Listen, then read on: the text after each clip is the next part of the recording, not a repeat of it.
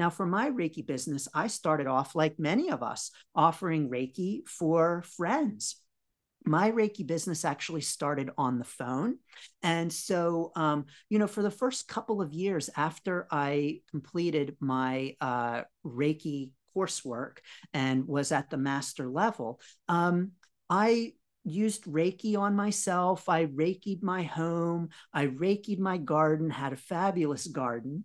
But I really was not using Reiki too much on others until one day my friend called me up, and she had just gone through a major life change, lost her job. She had all kinds of things going on and was not in a good place. And I was like, you need Reiki.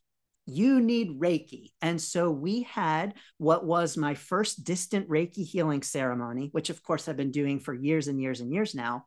But the very first distant Reiki healing ceremony was over the phone with my friend.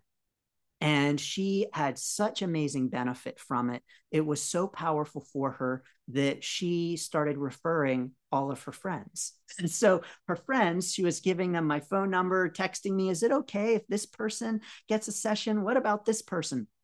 To the point where it got to a point where I was like, wait a minute, I need to be charging for this. Like, each session is an hour and a half. And here I am on the phone for an hour and a half with Reiki and the card reading and the discussion. And I was the point where I was like, I need to charge for this.